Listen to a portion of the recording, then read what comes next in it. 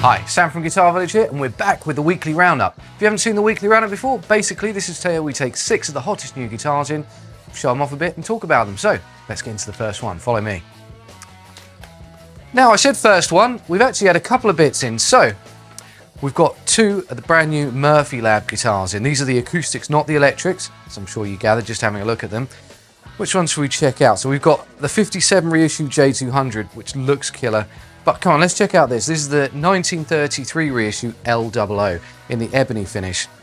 We've had a few original ones of these, and never in the Ebony. We've had them in the really wide Sunburst finish, but, you know, playing this and checking out the little details, these are really accurate. So if you want a guitar that's absolutely got that vintage vibe, check these out.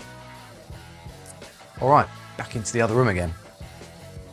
Next up, we've got another Gibson. Spoiler alert, there is a lot of Gibsons in this.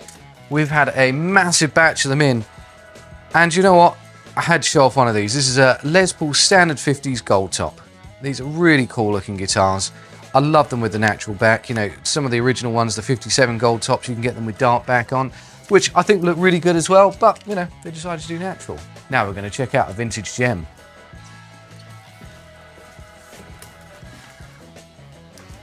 All right, into the old school room with all the old bits in it.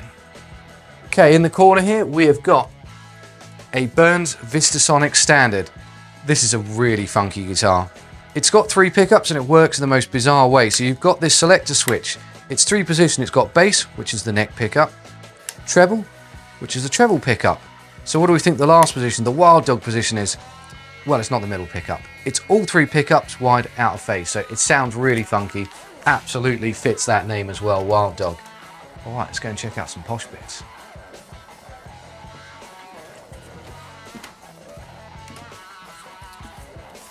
Oh, while we're on our way through, we've had some of the Made in Japan Hybrid 2 Teles and Strats, and these have got the quilt tops on. Look at this, this is gorgeous. You can have a look, if you just catch that on the side there, you can just about see where they join the top to the back. Really neatly done.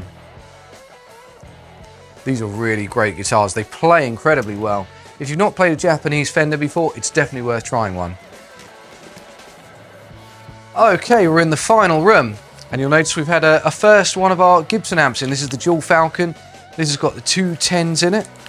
It's a great sounding amp. I haven't tried it myself, but I heard one of the guys playing it. It sounds really nice. Okay, one of the staples in the Gibson lineup. This is one of the Les Paul Custom 54 reissues with the staple P90 neck pickup in there. We love these guitars. I don't think we can get enough of them. I think if we had like a whole room full of these things, we'd still be happy in various different aging and finishes. Okay, we've saved the guitar with the longest name till last. Right behind me here, we have a Gibson Custom Shop 1965 non-reverse Firebird 5 reissue 12 string. In Biscay Aqua Fire Mist VOS.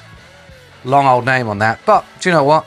This is such a cool, quirky guitar that it deserves a long name. I've never played anything quite like this before. You don't see a lot of Gibson 12-string electrics, so if you've not played one like myself, I've never really played much of these before, definitely check it out. It's very, very cool. Well, that's been it for the weekly roundup. Thanks for watching. If you want to check out any of the guitars shown in today's videos, the links will be in the description below.